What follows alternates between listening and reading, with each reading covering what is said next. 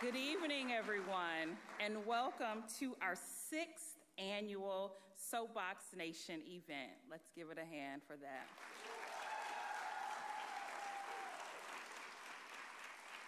My name is Vernee Green, and I have the privilege of being the CEO of MCFA Challenge.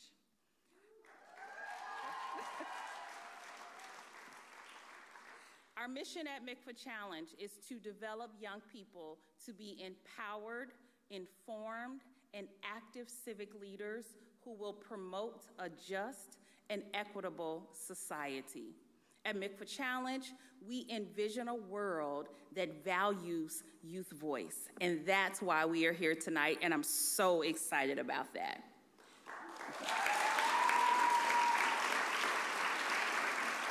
We are going to hear from 13 speakers tonight from across the country. We've chosen 13 speakers out of hundreds of thousands of young people who have given soapbox speeches this year. I know there are a ton of young people in the audience. If you delivered a soapbox speech, just wave your hand. Whether you're one of the 13 that's here, very nice. We are going to hear from 6 middle school students and 7 high school students tonight. But know that kindergartners, 1st through 5th graders even, are giving speeches answering the question, what's the issue you care most about? Project Soapbox is MCFA's curriculum geared to teaching students how to develop, do the research, and deliver a speech on an issue they feel passionately about.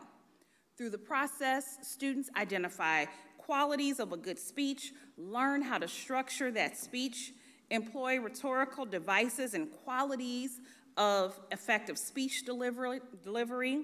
Equally as important, students are speaking up on those issues and then giving us some action, some steps that we need to take, and I'm gonna come back to that. We don't choose the topics. We at MCFA Challenge, the teachers who deliver the curriculum, I just really want to stress that. We do not choose the topics. The students do. We issue the question, and they've answered it, and you'll hear those answers tonight. Project Soapbox could not happen without our teachers, and I just want to pause for a moment. The applause you gave me, teachers, can you please stand, and let's just make sure that you get your applause.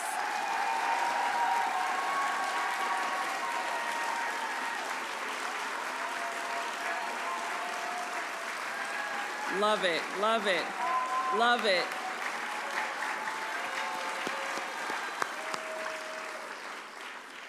Teachers who work with MCFA Challenge have prioritized centering youth voice in their classroom amongst the thousands of other priorities that they have.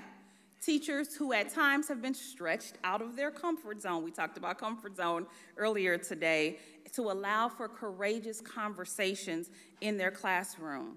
Teachers who recognize that teaching is also learning and listening to their students. It is our profound honor to partner with you. Also, I'm going to take just a brief moment. I stand here today because I had incredible teachers who believed in me and wanted to make sure that they helped me to understand the power of my voice. And this moment in this theater is actually a full circle moment for me.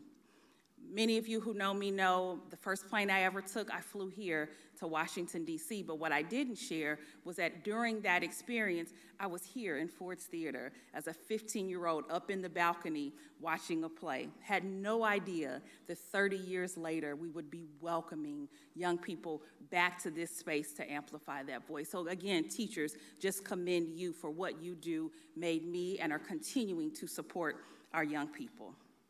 Before we begin, I just want to take a brief moment to thank Ford's Theater for their unwavering partnership with us to bring this space. I also want to thank the Allstate Foundation, who has underwritten our National Youth Summit. This is the 6th year of Soapbox Nation, but it's the 1st year that Soapbox Nation has been the kickoff for MCFA Challenge's National Youth Summit. Many of the young people who are in the audience with us, there are about 100, represent students and represent high schools from as close as Washington, D.C. to as far away as California, and are going to be with us for the next 2 days to continue to dialogue and advocate for the issues that are most important. If you are one of those 100 students, take a moment and please stand.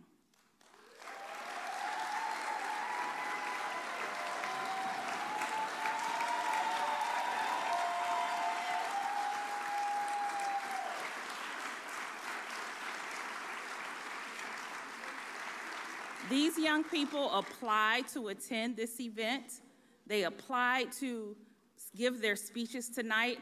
They've done their job, or they will be doing their job for the next couple of weeks. I just want to say to the adults who are listening here in person or who are listening via live stream, there's a job we have to do as adults too. Again, we did not choose the topics at MCFA Challenge, the young people did. We've asked them to tell us what's the most important issue to them, and our job tonight is to listen. If you hear a speech and you know that you have the ability or the connections to help do something about the call to action that the young people issue to you, encourage you to reach out to us at MCFA Challenge. Reach out to us so that we can connect you to the young people, because it's not just about a public speaking competition, it's about taking action. Our curriculum is called Issues to Action, and just encourage you to listen, relate to them, but more importantly, take action on the things that they have named for you are priorities for them. At this moment, I would like to introduce Tricia Patrick from the Ford Theater for some brief comments. Thank you all, and I'll come back up at the end of the program. Thank you for joining us.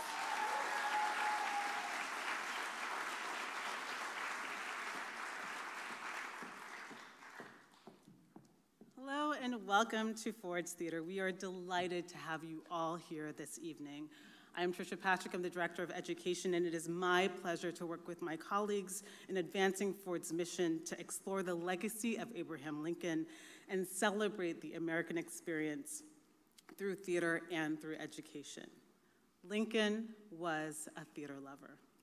He often sat in that very presidential box to enjoy a night of theater as a brief respite from the trials of civil war, including the night of his assassination by Confederate sympathizer John Wilkes Booth. President Lincoln was also a great orator. His words continue to inspire as they are echoed across the nation today. Our theater continues today as a partnership with the Ford's Theater Society and the National Park Service. And it is in partnership that we are gathered here today. We are so proud to share this historic stage with MCFA Challenge for this evening's Soapbox Nation. When the folks at MCFA Challenge reached out to us about hosting an event that centers student voice, it just made sense that it would be here. We at Ford's Theater believe in the power of oratory and that cultivating the voices of young people and educators and developing the skills to engage with our democracy is integral to the advancement of our nation. Young folks, speaking from this historic stage, you yourself are making history tonight. Your words and your actions have the power to affect change. Thank you all again for coming to Ford's, and we hope that you will grace these halls again with your presence. Thank you.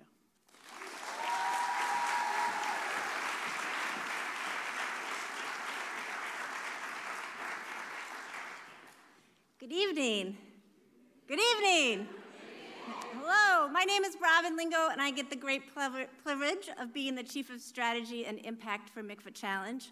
And Renee, let me first say, we are so excited to welcome you all here to DC. We opened the MCFA DC office in about 2015, and it has steadily grown to serve thousands of young people across the city. And it has been a dream of ours to be able to host the National Youth Summit and to have young people from across the country come to DC. And we welcome you to our city, and we're so excited to be in community with you over the next couple of days. Renee talked a little bit about the why of why we're here, and I want to talk a little bit about the how, and how we're going to be together in this space, and how we're going to hold space for each of our young speakers who comes up to this stage. As Renee mentioned, Project Soapbox starts with a simple prompt. What is the biggest issue facing you and your community, and what should be done about it? Each young person who comes to the stage tonight is being so brave and so open in offering their story, their perspective, and their call to action to us. And so as a community, we are going to celebrate them, we are going to hear them, we're going to accept every speech with positivity and with love. I'm also going to come back to that love in just a second, because there's a real way you're going to get to act it out with us. But I also want to say that Soapbox is actually not a competition. Soapbox is an activity that is deeply about listening, that is about empathy, that is about hearing perspectives and stories that are different than ours. You may hear something that you disagree with. You may hear something that is vastly different than your life experience. We are holding this space to take in each person's story and know that we are all part of a community here tonight, and we're celebrating each person's and listening and thinking about what does that teach us, what didn't we know before, that we are leaving this space with a bigger perspective of the world around us. So let's get back to that celebrating. Earlier this afternoon, our 100 young people who are gathered here for the National Youth Summit practiced a signature mikveh move. It is called our wild applause. Wild applause is exactly as it sounds. As each young person comes to the stage and as each person leaves, we are going to celebrate them with the loudest, most enthusiastic, feet-stomping, hand-clapping wild applause you can pull together. So, our young people who we practiced this earlier tonight, can you help all of the adults who maybe have not had a chance to practice yet? We're going to practice wild applause. 1, 2, 3, go! Woo! Woo! Okay, I think that was pretty good. What do you guys think? Good? Okay, well, we'll keep it going. We got 13 speeches, so the wild applause gets to grow and grow throughout the night. I now want to introduce our wonderful hostess for the night, two fabulous site directors who make the mikveh magic happen in cities across the country. Please welcome to the stage Carla and Mia.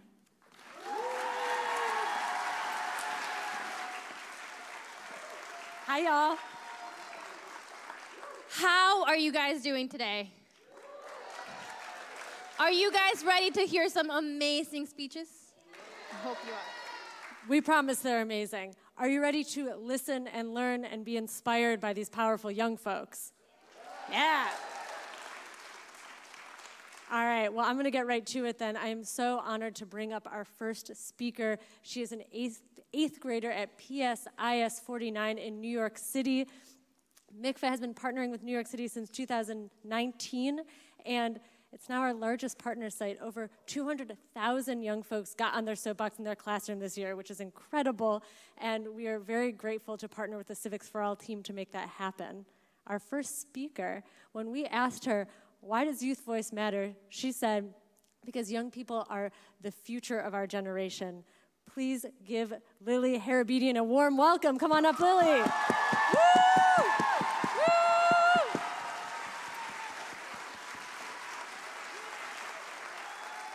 Hi.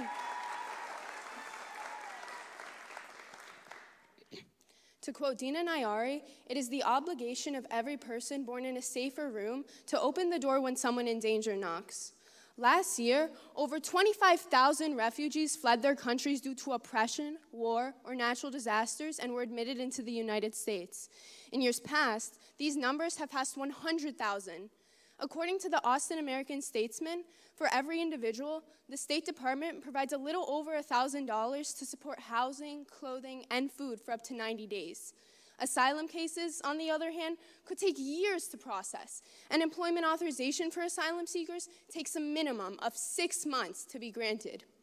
Even though refugees might be covered for their first few months, what should they do following this when they can't work? What do you do when year after year, a different group of refugees enter the country, and year after year, they aren't provided with enough resources to help them thrive with their transition into a new life? We cannot keep treating asylum seekers as if they're some new shiny toy to play with for a couple of weeks that then gets thrown away. My name is Lily Harabedian. My great-great-grandparents were refugees escaping the Armenian genocide in the beginning of the 20th century. When they came to America, they had no government assistance, and it took them ages to learn the language, get employment, and find a place to live.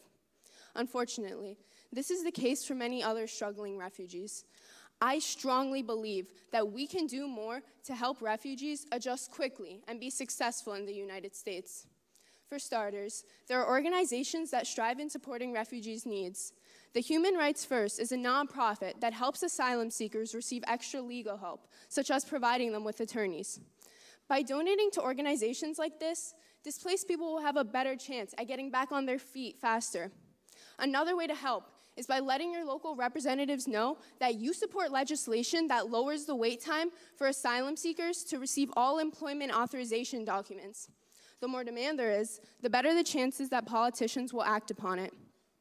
There should be no time wasted. Every second wasted is another homeless refugee, another job-deprived refugee unable to help their family. Why waste more time when we could have asylum seekers work the same jobs as regular citizens? Why waste more time when we could have asylum seekers be next-door neighbors with regular citizens? Why waste more time when we could live in a world where asylum seekers are equals with regular citizens and have the same chance for a prosperous life? Thank you.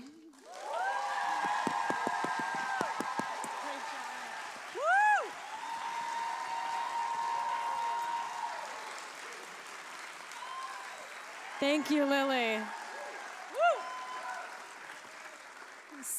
So there's this myth that young folks are apathetic. I think we just found out they are absolutely not. Thank you so much, Lily. And I'm looking forward to hearing all the other speakers that are coming up tonight who will continue to prove that. Carla, who's next? So up next, we have an amazing 8th grader from Spring Harbor Middle School representing Fitchburg, Wisconsin, right outside of Madison, Wisconsin. MICVA has been partnering with Madison Metropolitan District since 2017, and Madison is actually one of the first sites to incorporate the voices of incarcerated youth in their soapboxes. And when we asked our next speaker why youth voice mattered, they said that it is important for adults to hear the voices of young people and what matters to them. Our voices are as important as adult voices. Help me welcome to the stage, Nick Robinson. Woo! Woo!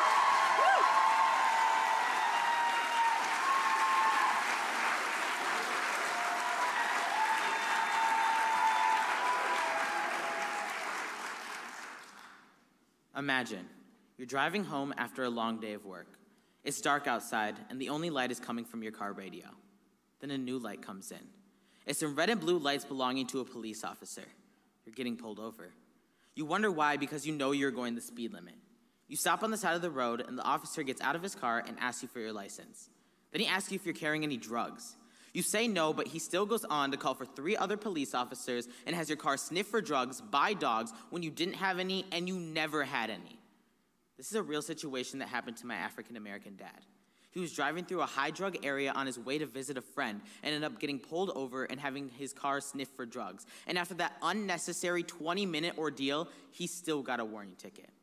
Now, if you don't know what a warning ticket is, it's basically a formal way for an officer to let you know you broke the law while driving, but you're not getting charged or fined. This is just one of the many times my dad has been pulled over throughout his life.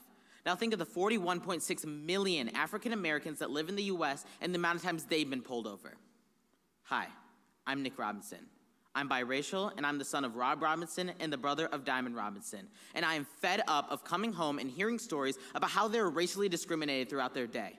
Or hearing on the news that another African American life was lost due to police violence, but there are no charges for the officer at this time. But racial discrimination isn't just present in police violence. It's present in jobs, schools, out in the world, and more. In schools, black children are 54% less likely to be placed into gifted programs than white children. But if their teacher was black, they are 3 times more likely to be placed into those programs. Black children are more likely to get punished than white children across all ages. They're more likely to get suspended, expelled, and even arrested. But this racial discrimination doesn't just happen in high school. It doesn't just happen in middle school or elementary school. No, this goes way back to preschool. Yeah, you heard me right, preschool. Because when black children are only 19% of the preschool enrollment, they are 47% of the preschoolers out of preschool suspended at once. When white children are 43% of the preschool enrollment, they're only 28% of the preschoolers out of preschool suspended.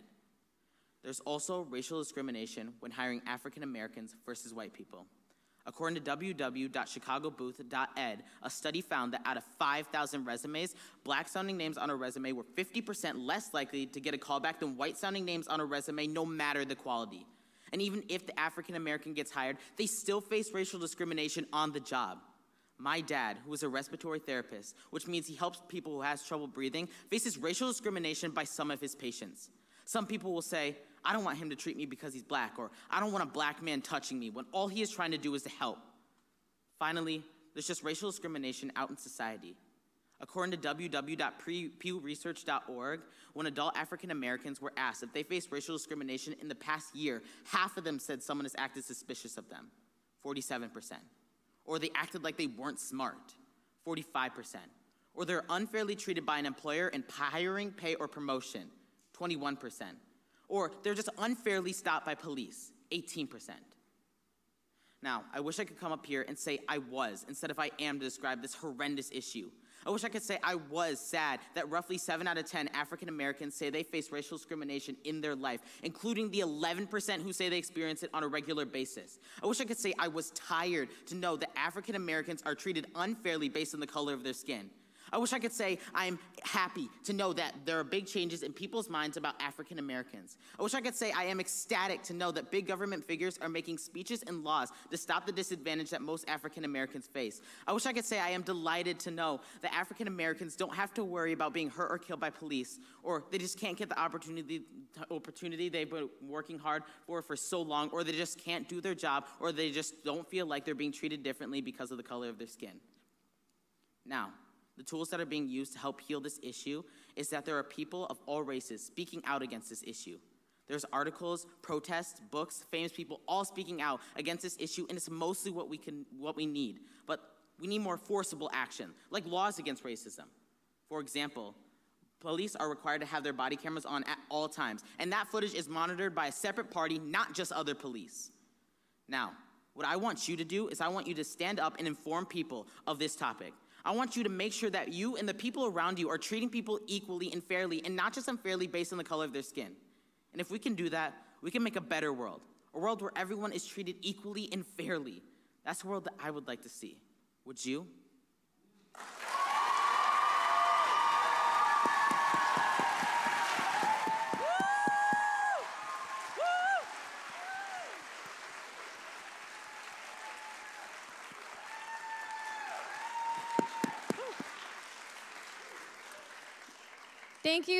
Thank you so much, Nick. I love that stance at the end you did. You're just looking at everybody. There are some people that are concerned that talking about difficult topics in school can sometimes be harmful for young people, especially in middle school. But I think as Nick showed us, it's imperative that we talk about these issues in the classroom, in a safe space, with a safe adult, with our peers. So thank you so much for taking the time to do that, Nick. And I'm so excited to hear the rest of the brave people that are going to come up on stage now. Yes, our next speaker is an 8th grader at Lassiter Middle School in Louisville, Kentucky, in Jefferson County, where Louisville is. Our partners there are some of the folks we work with around the country who use our curriculum in elementary school, so all the way down to kindergarten. And it's incredible to see when folks don't underestimate even our youngest speakers. It's never too early to be civically engaged. Our next speaker, when we asked them why youth voice matters, said, "It's important to have fresh ideas from young minds. I could not agree more. Please welcome Aster Cohn to the stage." Woo!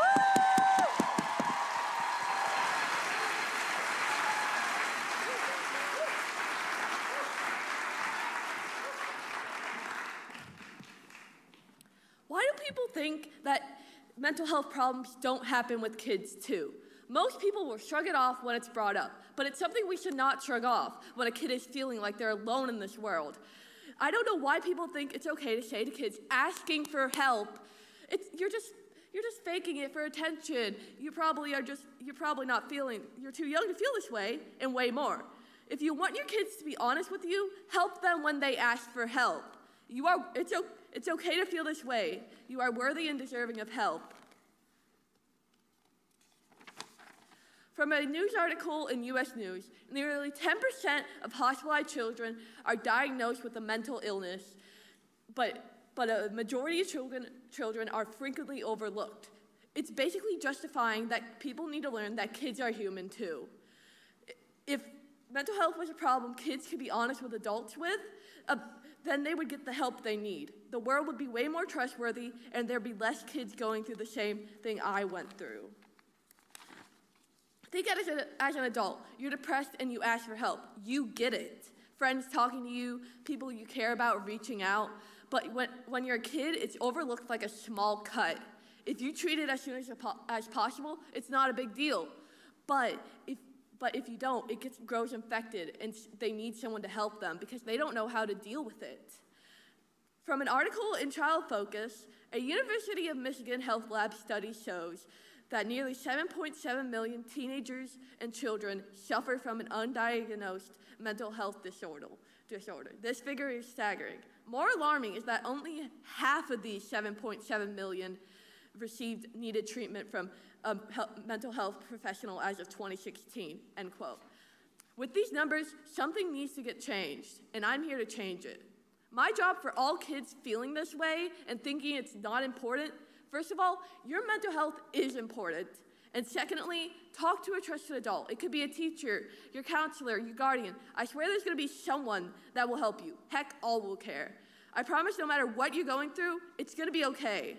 I thought I couldn't make an impact with this speech, but here I am making an impact. Not only have I changed my school, I hope I've changed your mind on this too. You are worthy and deserving of help.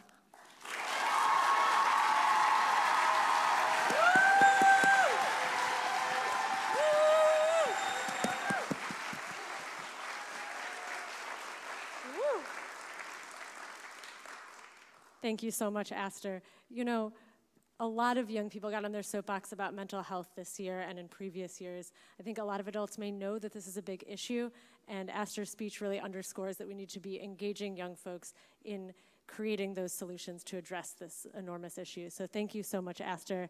And I'm going to turn to Carla to introduce our next speaker. Up next, we have a 7th grader from William P. Gray Elementary representing Chicago, Illinois. Woo! Chicago, Illinois is my hometown and also the hometown of our founders, Abner and So Mikvah. Mikvah Challenge began in Chicago 20 years ago, and I am a product of that program. I graduated in 2004. Woo! It is also the place where we have had all of, it was our founding chapter, and a place where we get to pilot a lot of the programs that we get to then share with the rest of the sites. So that's pretty amazing. And when we asked our young speaker why youth matters, she said that because young people need to be heard and treated the same as others. We have a lot to say. So please help me welcome to the stage, Maya. Woo!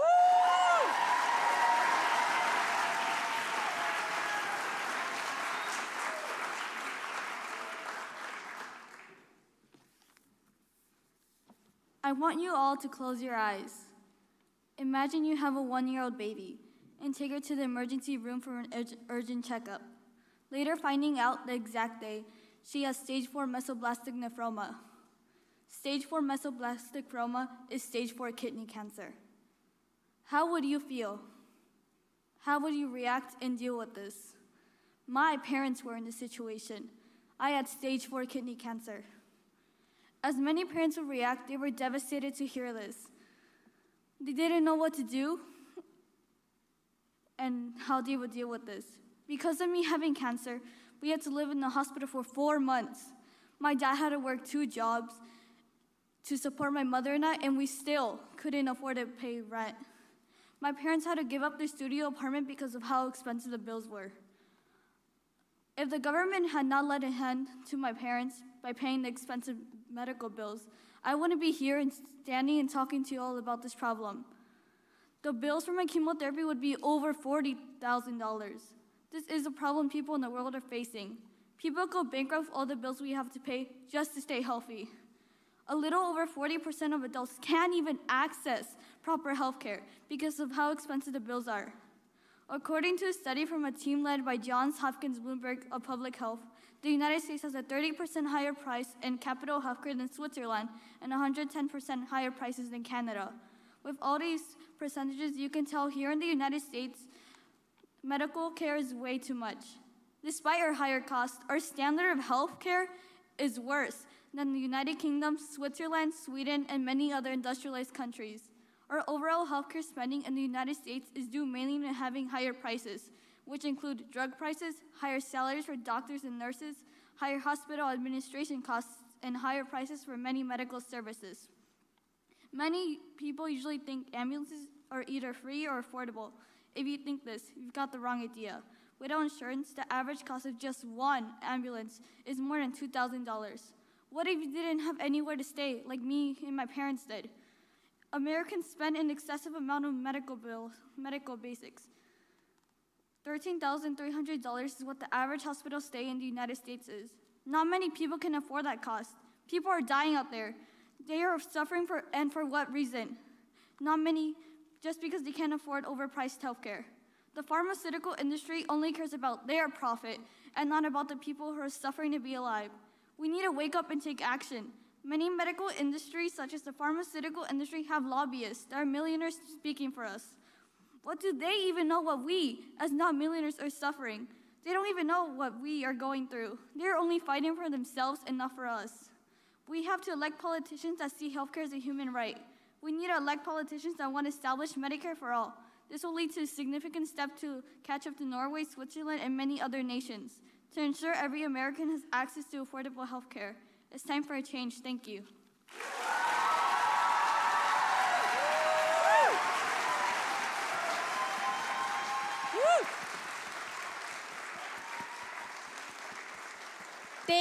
Thank you so much, Maya.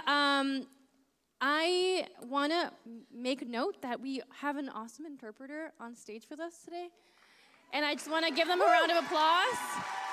I do want to ask you to move closer to us, just so that we can make sure that everyone's voices can be heard, and in whatever way that they are able to, right? Thank you, Maya. I know that it can be incredibly overwhelming to look at an issue and not know how you're going to tackle it. And I think Maya showed us that no matter how big the issue, the first step is just talking about the issues that you care about. And that's why we are so proud of everyone that is joining us today on stage. So thank you, Maya, for showing us like that first step is speaking up about an issue no matter how large. Woo, yeah. Awesome, and I'm very excited to bring up our next speaker, who's a 7th grader at Ware Middle School in New Hampshire. So New Hampshire is a really unique partner site for us because of the small nature of school districts, many of them rural. We get to partner with the entire state, which is amazing. And our next speaker is here representing the state of New Hampshire. When we asked her why Youth Voice matters, she said, because we are the future of this country, and even though we are young, we should still be heard. Absolutely. Come on up, Ava Montgomery. Woo!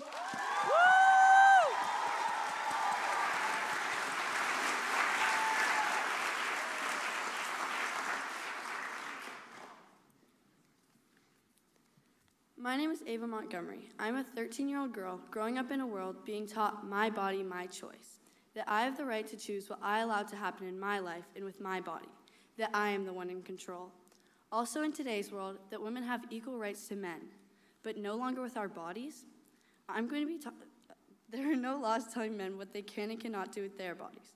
I'm going to be talking to you today about abortion laws and how they now go against everything I've been taught for the first 12 years of my life. This topic is very controversial and debated often in our government. There's a saying called pro-choice, meaning you have the choice whether or not to have an abortion. You have the choice on what your future looks like, and you have the choice whether or not you're in a good position to care for a child. The saying pro-life means that you should not be allowed to have an abortion. The reason for this is because many people believe abortion is murder. However, many women and young girls are raped or sexually assaulted, and it results in a pregnancy they didn't plan or ask for. Sometimes it's even by a family member, causing serious birth defects. This new law on abortion forces these women to carry these babies or spend hundreds of dollars they might not have to travel to a state that still allows women to have the choice. What if a woman doesn't have a stable home to provide for a child? If you're a woman of any age, forced into having a child, and you can't provide food for yourself, how are you going to provide for a baby? Infants need many things, such as formulas, diapers, and clothing.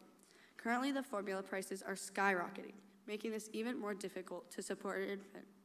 Women and young girls are now forced to carry or deliver babies they may not have asked for, can't care for, or provide for, and may not even survive long after delivery. A mother's health is now no longer considered with these new laws, even if it could put her life in danger or even kill her. In addition, if a teen were to get pregnant, they most likely don't have a stable home or a job, and they may not even be able to drive yet. How are you supposed to get your child to the doctors or get more supplies? If you aren't mature enough to drive yet, you probably aren't mature enough to care for a baby. According to the website pewresearch.org, the number of abortion providers have now gone down due to the new laws. Now in Texas, doctors could actually go to prison for life and be fined up to $10,000 for performing an abortion, and for the moms, up to about 2 years, and fined $1,000 for having one, even if it could save her life. According to NPR.org, abortion is currently illegal or heavily restricted in at least 16 states. Some of the states that are on permanent ban are Texas, Arkansas, and Wyoming. The reason that abortion is banned in multiple states is to save a life, not even considering the life of the mother-to-be, whether it be physical, mental, or emotional.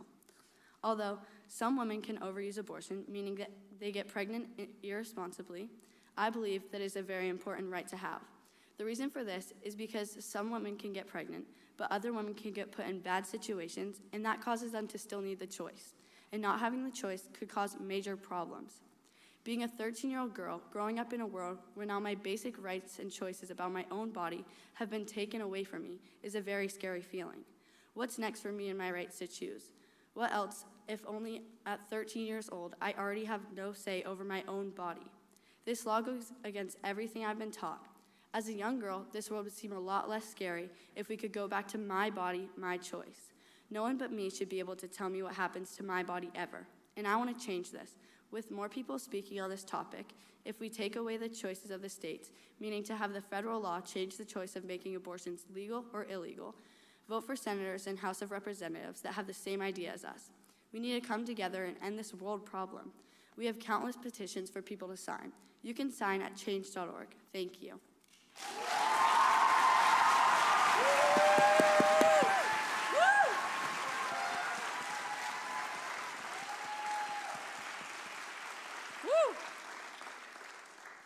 Thank you so much, Ava. So y'all may be noticing that all the speakers we've heard so far tonight are in middle school. Let me say that again. They're in middle school. So let's not underestimate young folks, because middle schoolers have really important things to say, and I'm so glad we are listening tonight. Let's keep listening. I'm going to turn it to Carla to introduce our last middle school speaker before we hear our high school speakers as well. I'm so excited to introduce 7th grader from Cantwell Bridge Middle School, representing Townsend, Delaware. He's part of the Newcastle County group that is joining us today. Is Delaware in the house? Hey. We are very lucky to work with 4 different districts in Delaware. And when we asked our speaker, why does youth voice matter? He said, we are all unique, so all of our voices matter. Please help me welcome to the stage Ryan Volpe.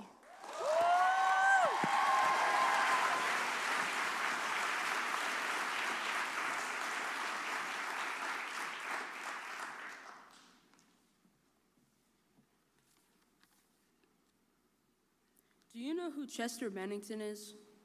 He was an American singer and songwriter. He was best known as the lead vocalist for the rock band Linkin Park. Chester Bennington hung himself by a doorknob in 2017 when he was 41 years old. He suffered from depression and often abused drugs and alcohol most of his life. His wife claimed that he seemed normal and happy the days before he killed himself. He wasn't.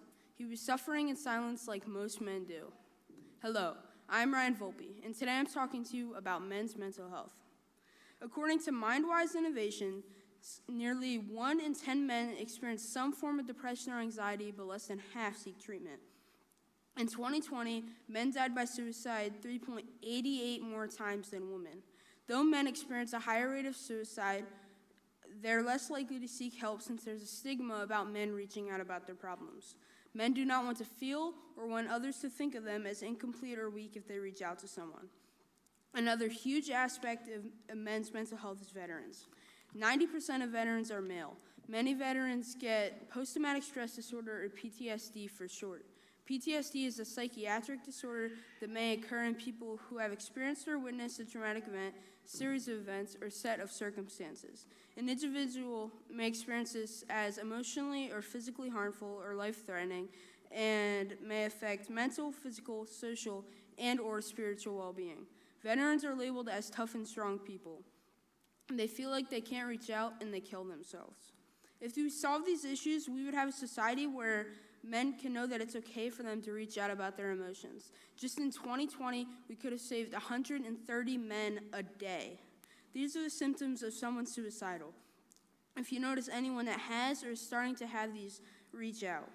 Increasing the use of alcohol or drugs, acting anxious or agitated, behaving recklessly, sleeping too little or too much, withdrawing or feeling isolated, showing rage or talking about seeking revenge, and displaying extreme mood swings. As a society, we need to teach men that it's okay to reach out. We need to teach men that they will not be judged. We need to make it normal for men to cry and show emotion. We need to reach out and help men that might be suffering in silence. Men's mental health is killing your son.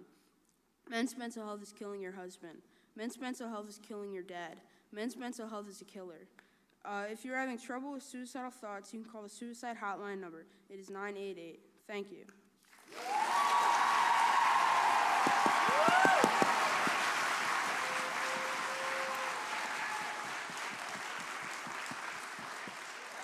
Thank you so much, Ryan. I feel like that's a topic that I don't usually hear about, so I was really excited that I got to learn about it. Can I get a show of hands? Who has learned something tonight so far? Awesome. Amazing. Okay, so we are halfway through. All of our middle schoolers have gone, and so I want us to take a little break. So if you could all stand up, and if you have ventured into our Vimeo or YouTube page, you'll see that there's a lot of speeches, and there's one specific one we were remembering it, Rayvon.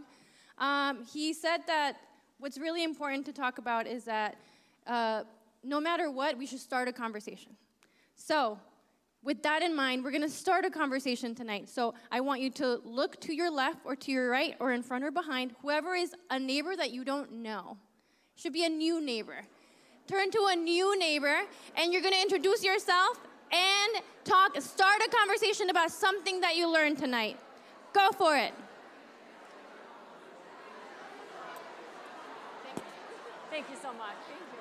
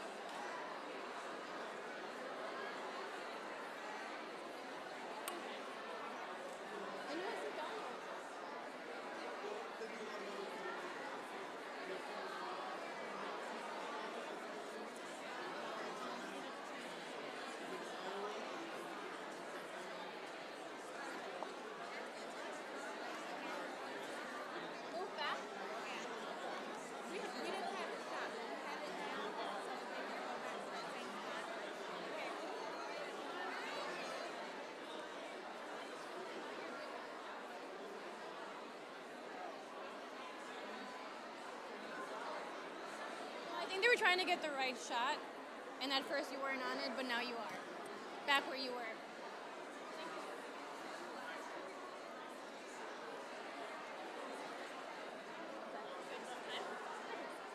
All right. So good to hear conversations happening. Sounds like everyone learned something new. All right. Grab a seat again. Come back to us, come back to us. Amazing. It was so good to hear you all chit-chatter, because that means that so much was learned, and we're only halfway through.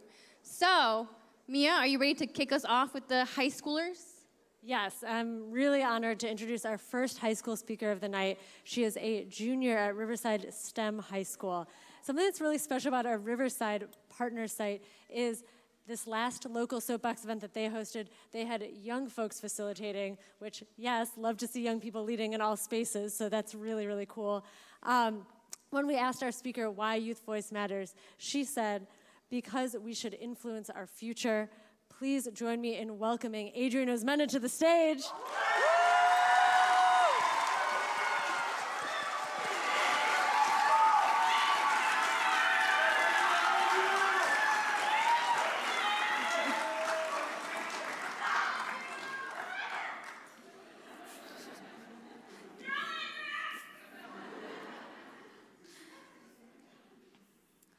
I don't really agree with that lifestyle. Oh, and don't start spreading things around. The LGBTQIA community has faced ignorant comments like that for decades upon decades.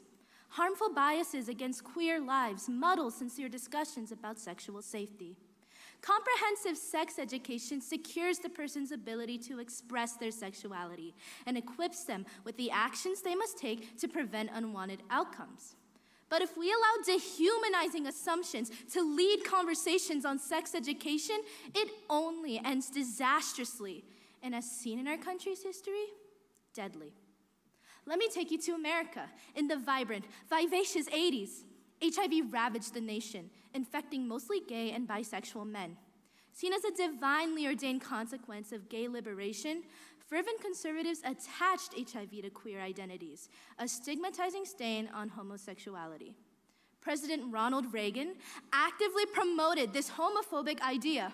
It was his duty, his responsibility to protect his citizens, but he chose to defame AIDS victims, offering no federal help in promoting sexual awareness.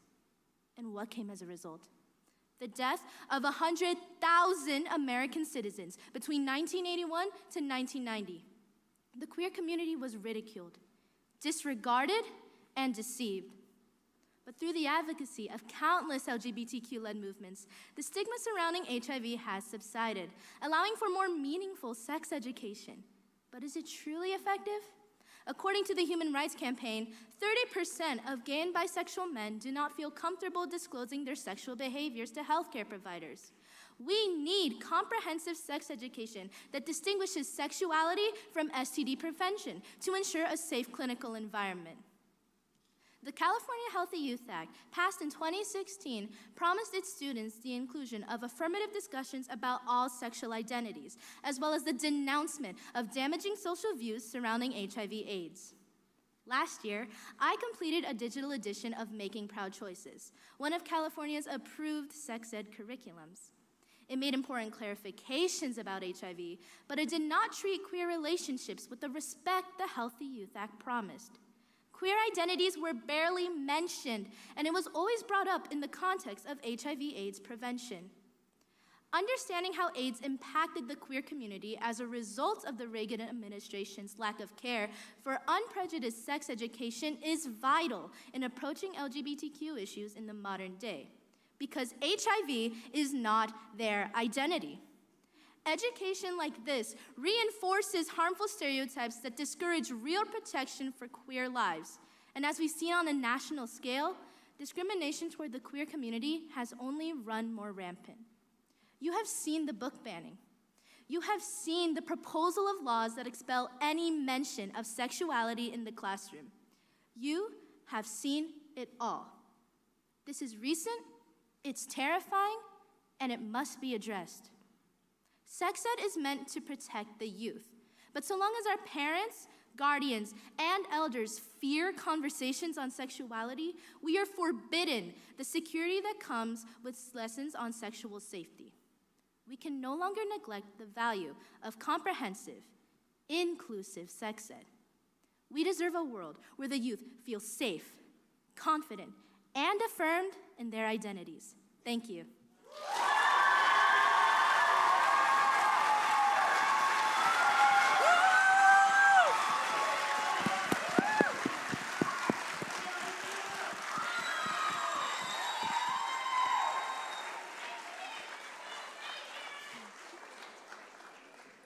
Thank you so much, Adrian. I think she and really all our speakers underscore how important young people's perspectives are as we work towards issues that face our communities, and that so often they are really the best messengers for those perspectives as we do that work. So thank you again, Adrian, and I'll turn it to Carla.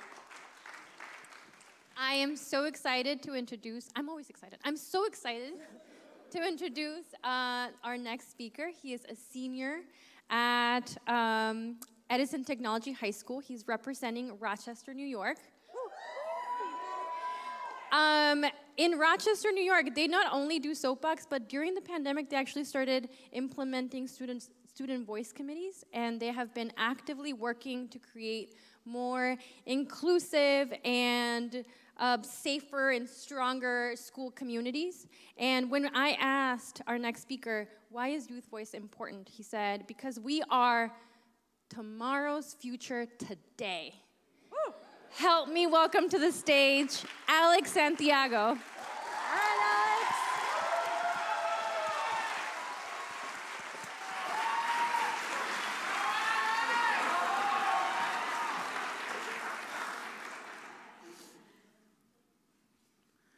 If you were to open your phone, what would you see? 9 times out of 10, you would see social media apps. According to Pew Research Center, 95% of teens have a smartphone. Out of that percentage, 45% of teens are online almost constantly. And out of that percentage, 35% are on one social media platform almost constantly. Social media is good for multiple reasons. Being able to talk to family and friends from far away is such a good positive. And the creativity and the opportunities from social media is something you cannot pass up. But for a student like me, social media is something we should be worried about in our classroom and the mental health of students. Let's take a look at school. We have to get up early at around 4 to 6 a.m. And being on our phones before going to bed is affecting us. According to Health Essentials, your smartphone habits are affecting your sleep and your brain's health. It keeps our brain engaged, and the blue light filter from our phones throw off our circadian rhythm, which is our 24-hour internal clock. So when we get to school, we will be more tired and less engaged, leaving us asleep in class. 71%, or 3/4 of teens who spend more than 1 hour in social media have a suicide risk factor. These risk factors make students not want to come to school, leaving them failing or even dropping out. 73% of students feel like they've been bullied in their lifetime. And because of COVID-19, most of it is cyberbullying on social media apps. TikTok, an app almost everyone uses, has new TikTok trends every day. And you'll see students doing them, from happening on the app or right in front of you. I have seen what TikTok is doing to students like me, from dancing outside or taking up stairwells, just for their newest TikTok trend to post on their account. Out of all social media apps, I have not seen more of an app corrupt students' brains unlike TikTok. Sneaking phones in to use TikTok, Snapchat, or Instagram, and not worrying when their paper is due the next day, or if there is a test. A trend that involves violence is the skull breaker challenge, in which the victim jumps and use their legs to make them fall backwards, hitting their skull on the floor, causing serious injury. We've seen a lot of trends over the years causing harm to people, mostly teenagers and kids who don't know the repercussions. Let's talk more about TikTok dances. As a whole, dancing is a beautiful thing, but there is a time and a place. What if you, as a student, is trying to get to class and can't because people are trying to do the newest TikTok dance on the stairwell? And when a school fight happens, students run into the crowd to record it instead of going and asking for help, just to post it on their social media. Social media, even though it can be good, too much negative things happen on there, leading to bullying, injury, and even suicide. So let's just put the phones away and go outside. Maybe grab some friends and have fun without the worry of seeing what's on social media. Kids need to know why we shouldn't be on our phones 24/7. And parents need to be watching their kids when they go on these sites, maybe having limits or maybe lowering their screen time. Kids should not need to be on these apps all day long just to wake up, be on social media, and repeat the same process every day. So when you go home, if you are a teen or a parent, look out before we get posted on these apps for something we don't want to be known for. And rip Abe Lincoln, bro.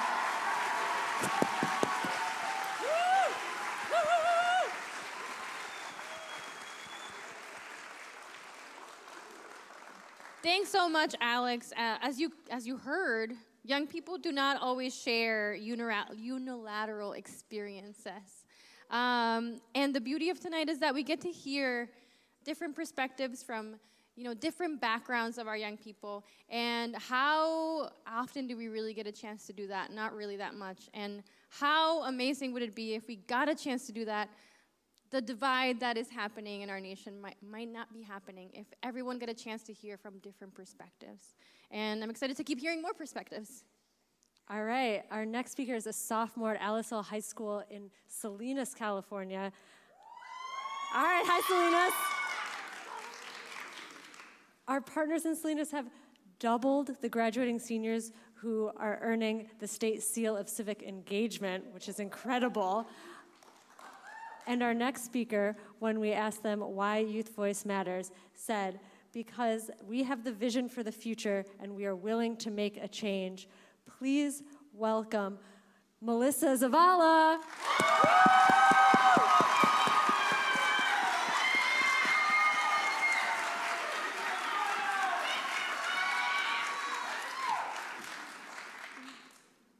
Despite Salinas being called the salad bowl of the world, the field workers who labor to put food on our tables are still going unappreciated. According to the U.S. Department of Agriculture, 18% of the Salinas workforce includes agricultural workers, close to 12,000 people.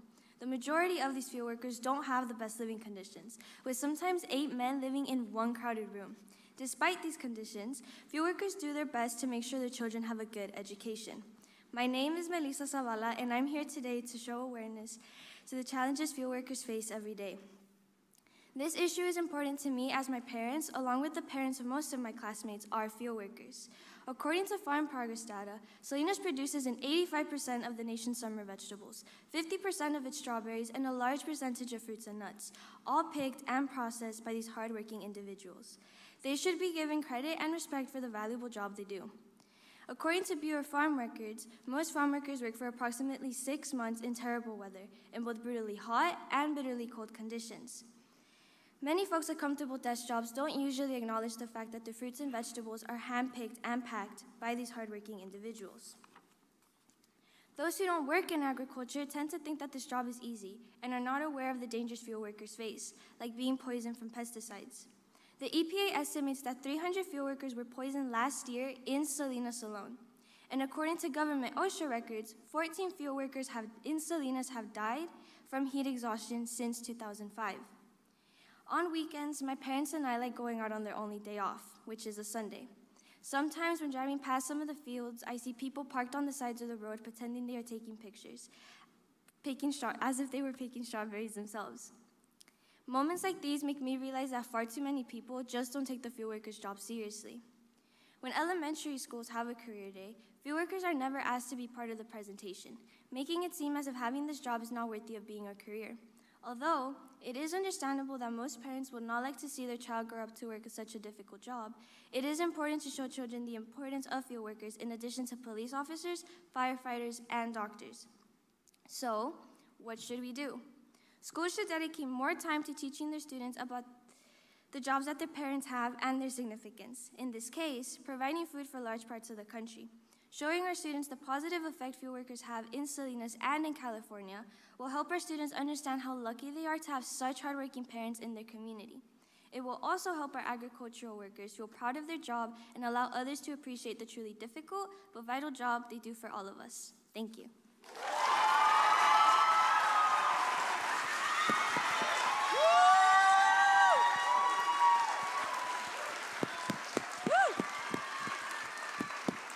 Yes, that wild applause. I cannot believe that we are coming down to our last 3 speakers of the evening. I am not ready for it to be over, but I am really, really looking forward to hearing what those last 3 young people have to say.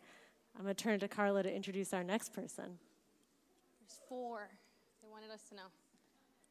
Oh, I did my math wrong. Sorry. You have each other's backs. I love that. Up next, we have a junior from Adelaide E. Stevenson High School. They are representing Sterling Heights, Michigan, part of our Metro Detroit area. Mikva has led the David Bonnier Soapbox Challenge for the last 5 years there. And when we asked our speaker why is it important to hear and to value youth voice? They said, because without our voices, the future would not be what it could be. So please help me welcome to the stage, Isabella May. Woo!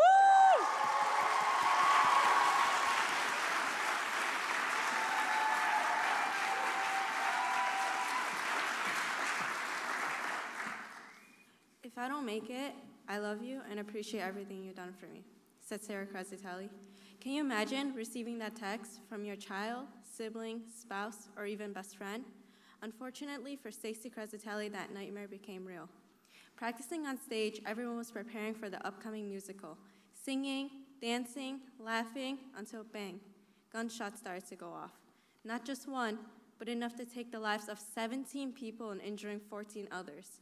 Yes, Sarah survived after hiding in the bathroom for 2 hours, but can you imagine how that exact moment changed the rest of her life? The Stoneman shooting was just one of the 107 mass shootings that occurred in 2018. Maybe that number doesn't sound big to you. In 2022, at least 3,179 people were shot, both killed and injured in the US. Do you think strengthening gun control would make a difference? Because I sure think so. What's wrong with trying to enforce something that will bring no harm to society and potentially peace? As a junior in high school, I don't want to be scared to go to school, knowing a school shooting occurred just about 28 miles from where I live. On November 30, 2021, Tate Meyer, Hannah St. Juliana, Madison Baldwin, and Justin Schuyler all had their lives snatched from them. Guns gave us freedom is one of the most absurd things someone can say. Freedom is the idea that people are free to do whatever they want under the circumstance that no one is being harmed. 107 school shootings in 2018, 112 in 2019, 113 in 2020, 240 in 2021, and 257 in 2022. Does this not consider hurting anybody? Freedom? Where's the freedom of families whose lives have changed forever? If gun controls aren't put in place, this number will only go up. Even if you don't have direct experience with school shootings, have some sympathy for families' lives who have changed forever because of your decision to oppose gun control. You never know how much you regret something until it affects you. In order to combat this problem, we need to end the Dickey's Amendment. Since 2001, the CDC has not been able to fund any research studies about gun control, despite knowing it is one of the top 5 reasons for deaths in the US. Why? It is because of the Dickey's Amendment that was put in place to supposedly stop the anti-gun bureaucrats at NIH and CDC from producing biased anti-Second Amendment research about gun control. To me, that just sounds like a bunch of excuses to protect the Second Amendment, not us, Americans. So please, if you have some sympathy for families who have to mourn for their loved ones for the rest of their lives, go out and demand your representatives and senators to overturn the Dickey's Amendment. Thank you.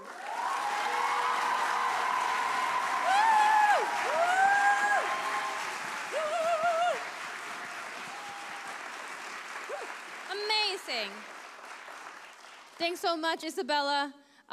Project Soapbox teachers tell us how impactful Project Soapbox can be in their classrooms because they do it at the beginning of the year sometimes, and young people that don't know each other get a chance to talk about what they care about and then get to know each other a little better. And Mia and I have gotten to experience that because for the past 2 days, we've been hanging out with this wonderful group of young people, and it's only been 24 hours, and some of them just landed today, and they're already, like, best friends. And so we want to, like, just say thank you for being such troopers, but also, like, if you ever want to speak up about an issue you care about, like, vulnerability breeds vulnerability.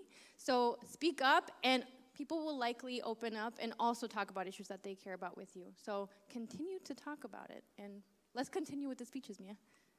Awesome. Yeah, the past couple of days really have been magic. And we see the magic happen in classrooms around the country. Our next speaker is a junior at Houghton High School, which is part of our Marquette, Michigan partner site. And in Marquette, for the past 5 years, MICVA has hosted the Tom Baldini Soapbox Challenge. Time flies. I can't believe it's been 5 years. Go Marquette. And our next speaker, when we asked him why youth voice matters, said, because youth are change for our future. Please join me in welcoming Ian Evans to the stage.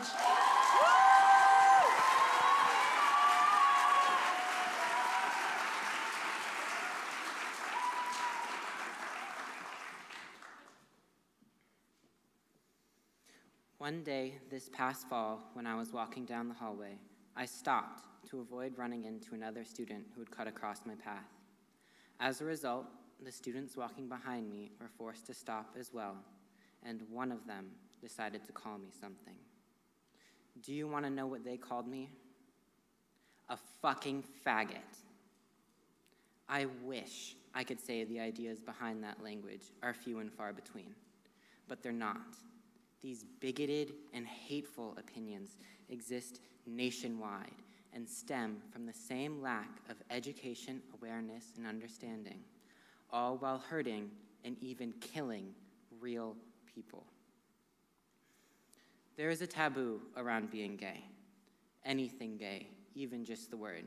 Saying it even makes me a little uncomfortable. The taboo around it is extremely similar to those surrounding serious crimes such as rape and even murder. These aren't topics to be discussed with children. They're for private adult conversations that end when a child enters the room. This treatment of the topic teaches kids that these are horrific crimes and hateful feelings develop towards the perpetrators. However, when the LGBT community is treated in the same way, with hushed voices as if it's inappropriate, homophobia and transphobia develop in children, and those resentful feelings only grow with age. My own cousin, who was only 10 at the time, once told me that I was bad and evil. As a surprise to no one, these feelings have made their way into our government. For example, Representative Mike Johnson of Louisiana introduced the Stop the Sexualization of Children Act in 2022, which in reality was a national Don't Say Gay bill.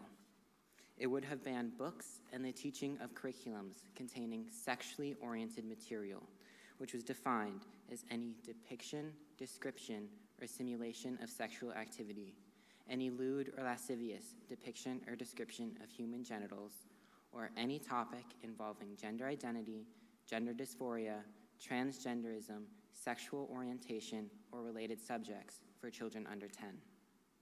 Laws like this have been implemented across the country, some even extending K through 12. These censorship laws strengthen the taboo surrounding the LGBT community, ultimately causing more homophobia and transphobia to develop within our country. And this is a serious problem. It's hurting people, even killing them. The American Psychiatric Association says that LGBTQ people are more than twice as likely to develop a mental health disorder, specifically 2.5 times more likely to experience anxiety, depression, and substance misuse.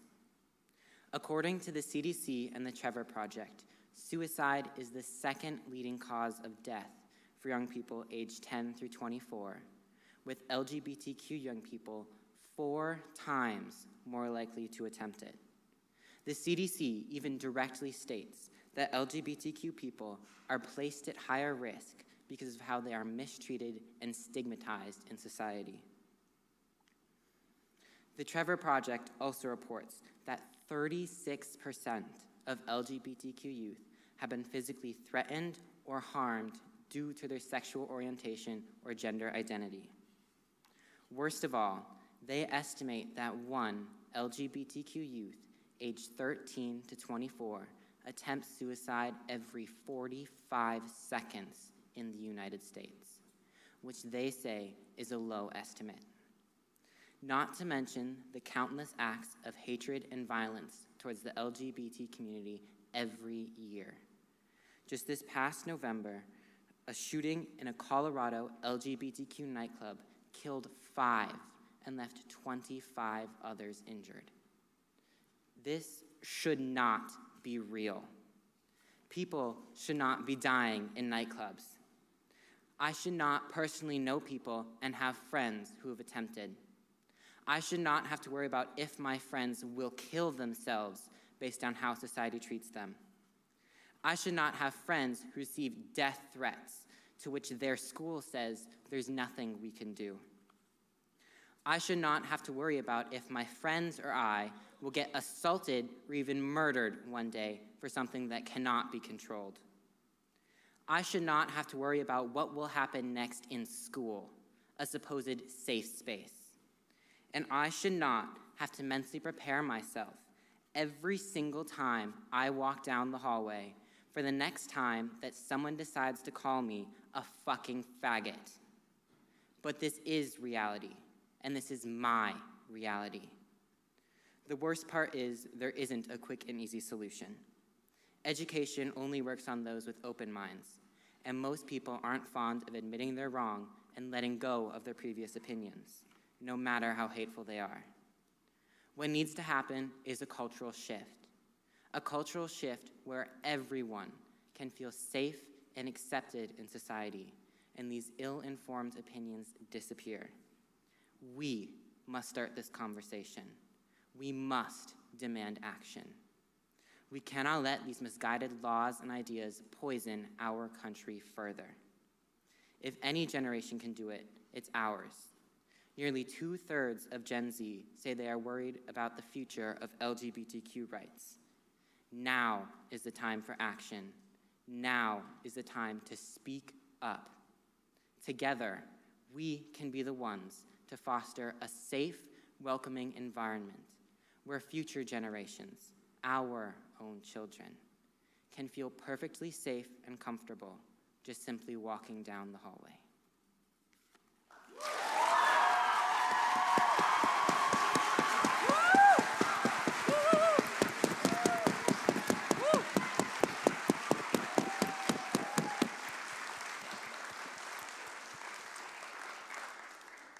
Ian, thank you so much for your bravery and vulnerability. Can I get a show of hands? How many people have felt moved by a speech they heard tonight? Yeah, absolutely. How many people felt so moved that you want to take action on some of these issues? Thank you so much. There is so much power in this room. Think about what we can do all together. Carla, who's our next speaker? Up next, we have a senior from International High School at Langley Park. Langley Park, Maryland, part of Prince George County. Prince George County not only does Soapbox, but they actually institutionalize student voice committees in all the schools throughout the county, which is pretty great. And according to the speaker, youth voice matters because we are the future, not just for our country, but for the entire world. Please help me welcome to the stage, Jessica Garcia. Woo! Woo!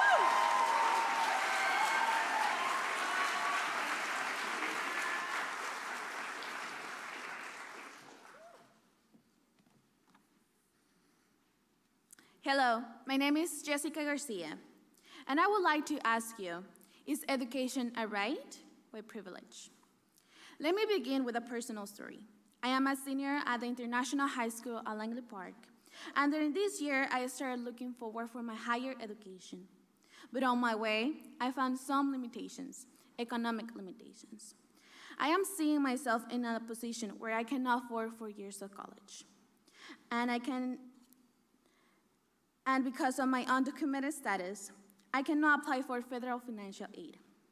I was told that it would be hard and almost impossible for me to cover all my college expenses, since I don't have the financial support of my family. I am one of the students with the highest GPAs at school, and I have worked so hard these 4 years.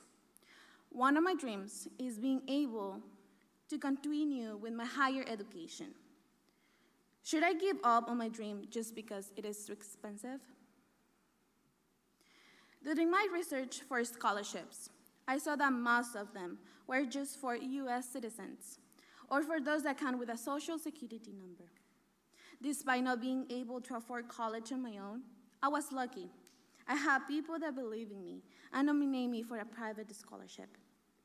But even with this amazing award, I still need to pay for things such as books, transportation, health insurance. And I'm not eligible to work study because it is a federal program. I was lucky, but my peers didn't come with the same luck as me. I have seen how students give up on their dreams because they cannot afford college. Pew Research Center reports that the personal annual income of an immigrant family is $30,000. And the education data reports that the average cost of college is $35,000 per year. Does that sound affordable for an immigrant family? Nelson Mandela once said, "Education is the most powerful weapon which you can use to change the world." So why not to invest in those that cannot afford it? Not just for them, but to make a change in our community, in our country, in the world. Based on education data initiatives, just 13% of immigrant graduates from a bachelor's degree in the United States. And the total number of immigrants is 26% of the American population. This means that just half of the immigrant population graduates from college. The students that are at school right now are the future of this country, with the dream of becoming future doctors, teachers, scientists, engineers, or lawyers.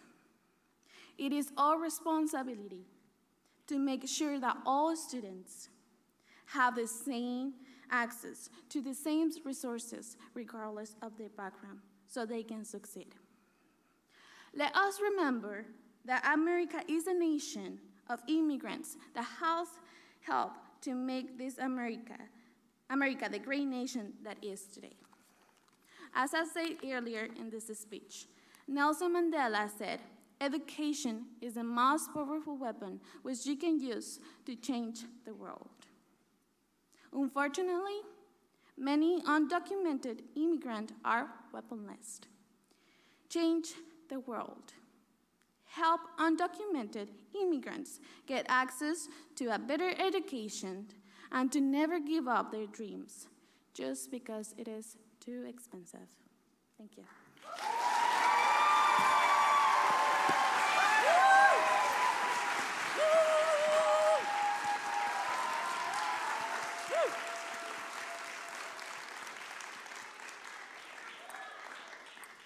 Thank you so much, Jessica. We are now about to hear our last speech. But I want you to know that although today is a celebration and a showcase, it is by no means the last you'll hear from our young people. They are excited to continue to speak their mind, and I am excited to be in front of so many more young people that I'm sure are going to continue to speak their mind. So our democracy requires it, so please keep doing it. Keep talking about what you care about, and let's hear that last speech. All right, our last speaker is a senior at Phillips Ace High School right here in DC, hometown. Yeah.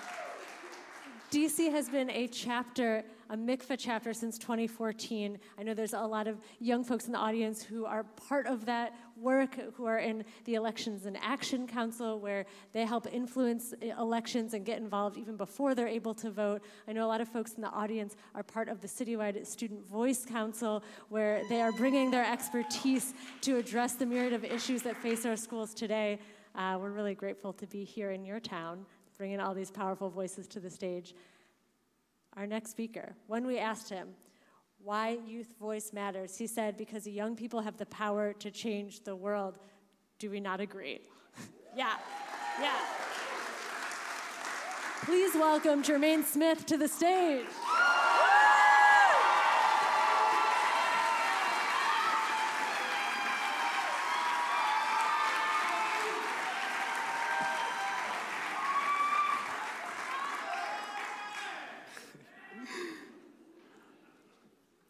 Revenge, retaliation, respect. This is all the young boy knows. Shots, shots, shots. This is all he hears, as now those bullets become music to his ears. A lack of guidance and structure only leads to crime within our communities, as a man of the opposing race may walk down the street and is looked past as if he is the dust in the wind. But a man that looks like the boy is a target and maybe a threat. The boy only knows money, murder, and madness. The boy's enemy number one is not only the stigma society puts on him, but also the other boy, who is nothing but a carbon copy of him, with just minor differences in his story. The boys in studies from the U.S. Department of Justice shows black homicide rates are 7 to 8 times higher than those of whites. And also, according to FBI data, of the 2,491 murders of black people reported in the U.S. in 2013, 2,245 of those perpetrators were black, and 189 of those perpetrators were white. The boy thinks he's alone in this cruel world, as unbeknownst to him, he has been public enemy #1 since the day he was born. Terrorizer, thug, threat. This is how he is seen to the general eye. In our communities, there should be a chance for our young black boys and girls to hear about career choices and mentorship, knowing that there is someone out there that cares about them. There should be programs set in place in our recreation centers to shed light upon trades. With teaching our young kids how to conduct themselves in a positive manner, giving them the tools to succeed in the world where they are counted out. Opportunity, optimism, obedience. This is what the boy needs. Shots, shots, shots. The boy no longer thinks of bullets when he hears shots, but now he thinks of a chance in the world. Thank you.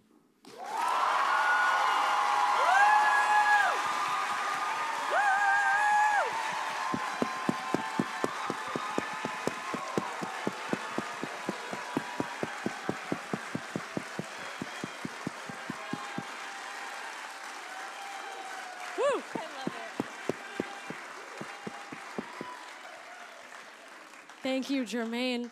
Can we get one more enormous round of wild applause for all our speakers tonight? Go ahead and stand up.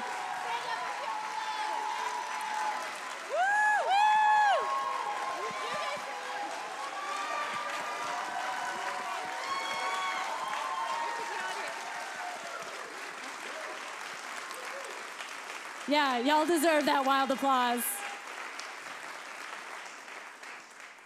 Big time. And I want to thank our really incredibly supportive audience here, listening and learning from these powerful young speakers.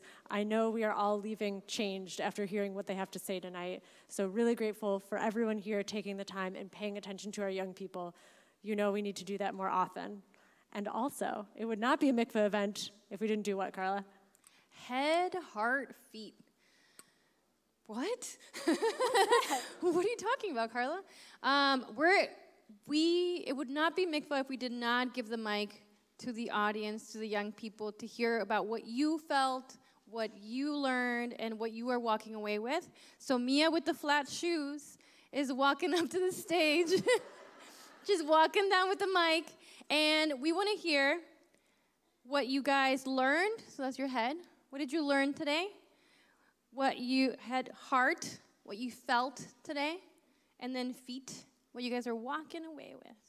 So if you can just raise your hand if you're like, I need to share what I learned today, or I need to share what I felt today, or I need to share what I'm walking away with today. Please do so, and Mia is going to go over and pass the mic to you so you can share with the audience. Ready, set, raise your hands. Mia's going. There's one over there, Mia. I'd just like to say that it's time for not only grown-ups, I'm talking about people in the world, to stand up and realize that we don't have all the answers. Sometimes we got to listen to somebody else to find out what the problem is. And until we find out what the problem is, there's no way in the world that we can solve it.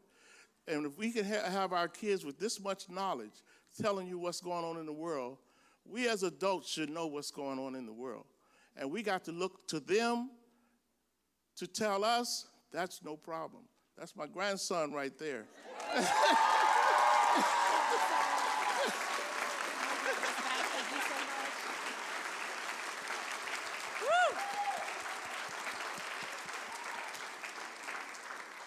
Do we see some hands? I see a student right here, Mia. I'm going to sneak in.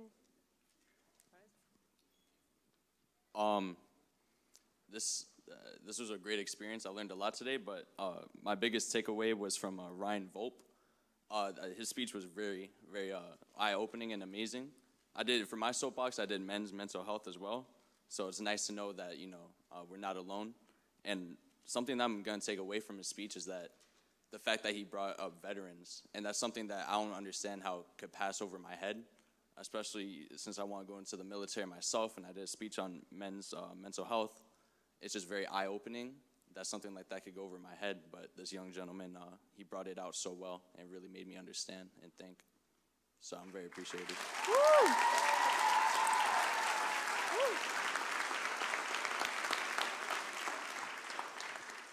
Mia with the flat shoes, run. She's going, she's going. Hi. Okay, I'd like to say thank you to all the speakers. You were truly amazing. Everything that you've said I'll carry with me. I think it's amazing that we're given the opportunity for young people to come up and speak about what they care about. It's amazing that we all get to see that, and that you were able to speak on things that maybe people haven't heard before. So thank you. We have hands over here in the middle. She'll come to you, she'll come to you. I felt that it was really important to learn about all these things because most of them I have never heard of before, but like hearing about them now, it makes me like want people to actually do something about all these issues, because I feel like everyone should hear what is going on in the world, not just like certain things, just everything that is like a problem for most people like in our society. And like, yeah. Thank you so much.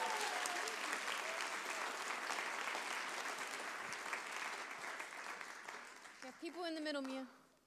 People in the middle.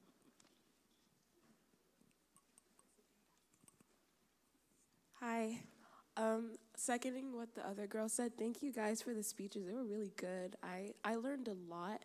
I think the biggest takeaway for me was that there are two sides to every story. Like some of the speeches that people made, some of the points I may have not necessarily agreed with, but I'm taking away the fact that I should be open to other sides because it helps me better understand why people feel how they feel and how I can talk to them about it. And I'm also encouraged by the people speaking, knowing that young people do have voices and that I don't have to keep silent about what I'm passionate about. All right, one more? One more.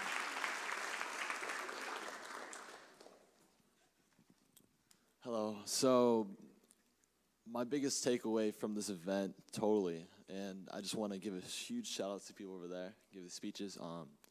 I thought that the bravery that they had to really just put a light on situations that, because we know that everyone has problems. Like, we all hide our problems sometimes because we want to appear strong. But I feel like when they decide to really show problems that exist in our society, it takes a lot of bravery, because we know that our society, like, we like to be comfortable. We like to live our jobs, go home, sleep.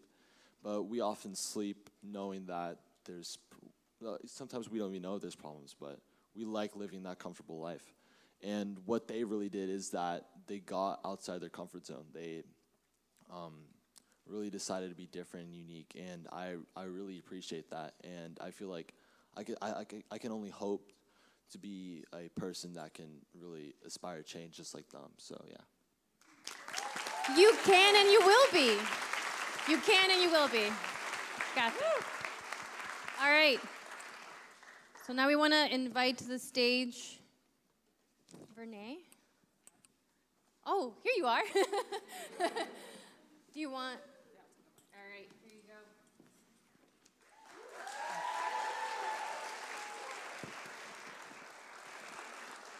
So I'm known to go off script. I'm going to completely go off script right now.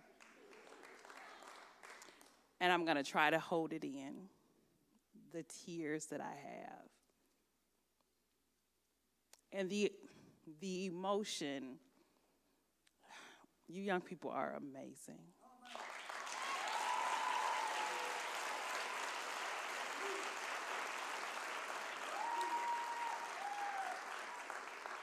When I brought up the full circle moment for me, I sat up on that stage watching other people perform here as someone 15, young black girl from St. Louis, had no idea what I was going to do next, and I watched somebody else perform, and it was great, and it was beautiful.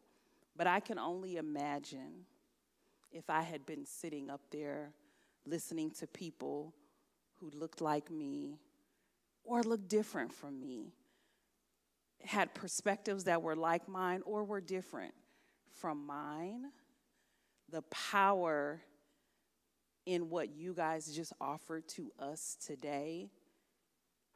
I don't even have enough words to describe this feeling and to lead an organization at this time in our country's history, looking like me, having the ability to bring these opportunities with the help and support of so many of you out there is something that I am extremely, extremely emotional about, but also extremely grateful for. And as I said in my opening remarks, this is just a snapshot. We do this work. Mia brought up New York City. 200,000 young people in New York City have had this experience where somebody asked them the question and gave them space to answer. 200,000.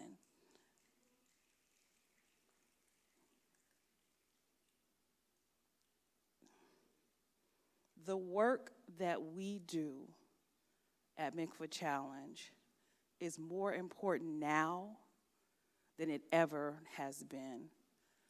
I do want to take a moment and acknowledge our founder. A lot of people hear Mikva Challenge, are like, what's Mikva? It's a Jewish bath. No, there was a man. There was a man named Abner Mikva, and he and his wife, Zoe, had the vision for this organization. And they believed that if we start with young people early, if we help them to discover the power of their voice early, they will stay civically engaged for life. And our data shows us that when we engage with our students earlier, they vote, they care about their communities, they support one another. You heard it in this room. I had a young man sitting right next to me said, I didn't realize refugee issues were that important. We don't know because we don't talk to each other. We don't. But our young people are. And I am so proud. I'm so proud. I'm so proud to give them a platform. To give them a platform to talk to one another, to help them to develop empathy for one another, to help them to understand their perspectives and to work together. Because what these 100 young people are going to do over the next 2 days, they're going to talk about mental health. They're going to talk about education. They're going to talk about gun control. They're going to talk about climate change. They're going to talk about civil and human rights together. And they're going to share how these issues impact them. And leaders from across this city are going to come and work with them, not talk to them, not talk at them. They're going to come and talk to them. And we all are going to leave forever changed. And I guarantee you, because of the work that these young people have done over the past year and are going to continue to do, we as a country are going to be changed. We are going to be changed because of what you've already seen it. You've already heard it. So I am honored. I am proud. I am grateful for the work of the young people here. I also want to, again, to Ford's Theater for giving us this forum so that Granddad's grandson can get up on this stage. I'm so proud. Mikva Challenge staff, if you are in the building, can you stand or wave your hand?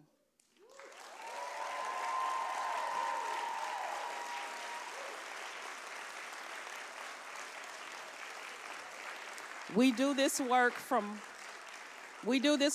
west to east because of the staff, because of their commitment, because of their passion, because they know that by investing in young people, our country has changed forever. I also want to acknowledge and thank our board. I've seen several of our board members in the room. If you're on the MICFA Challenge National Board or the DC Advisory Board or even the Illinois Advisory Board and you're here, would you please stand and wave your hand? I know I saw Steph over here. Thank you. We cannot do this work without the staff. We cannot do this work without the board. We cannot do this work without key partnerships. I know that we've got Verone Kennedy from New York City Public Schools. I hate to start naming names because I know I'm going to miss somebody, but I know New York City's in the room.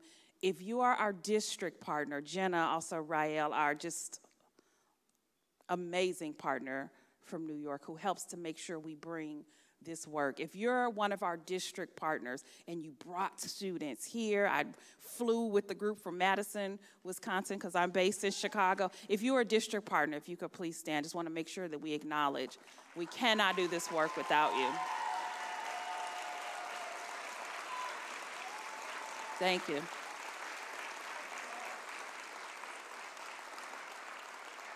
Something that was important to us, we wanted to make sure for those who were local, it's easier for families to travel. Something that was important to us is that we allowed parents to come and travel from across the country. So these 13 young people also have an adult, a caring adult, whether it's parent, grandparent, neighbor, that traveled with them so that they can see them in this space and on this stage. Parents, guardians, if you don't mind standing or waving your hand.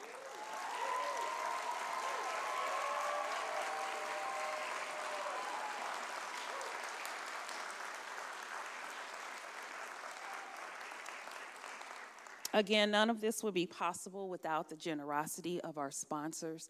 The Allstate Foundation is our signature sponsor. This was a dream we had. This was a dream. Can we bring students here, have them on a stage, and then get to work? This was a dream, and the Allstate Foundation, the Jack Cook Foundation, and Orber Incorporated helped us to make this possible, so I want to make sure that we do that. All right, I'm going to get my emotions together and get back on the script. I think I've thanked everyone. Again, thank teachers, thank district partners, thank families, thank staff. Thank you all for coming. Did I miss someone? Oh, the interpreters. I am so sorry. Absolutely.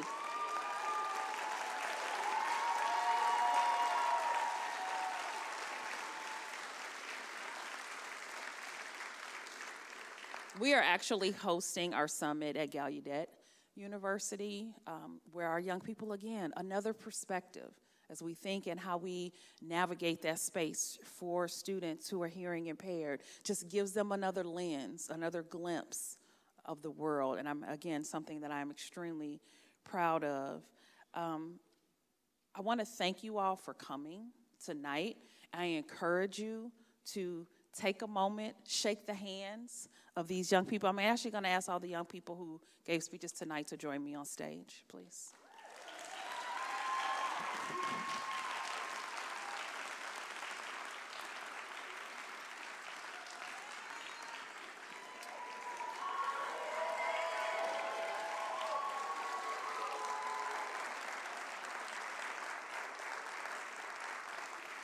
If you were inspired by our young people, one way that we keep this work going is that we have corporate sponsors who sponsor this event. We have individual sponsors.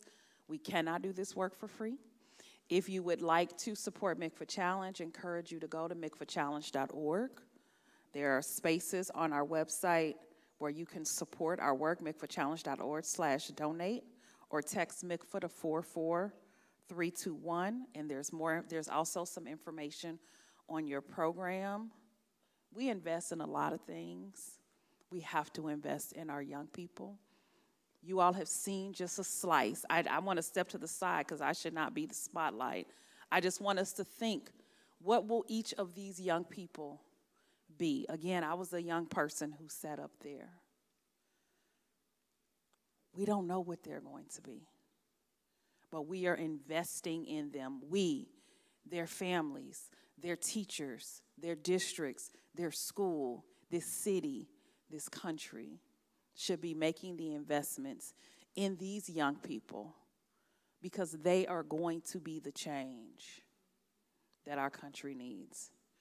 I thank you all for coming tonight and hope that you stay connected with us. Let's give these young people one more round of applause. You look a lot like myself.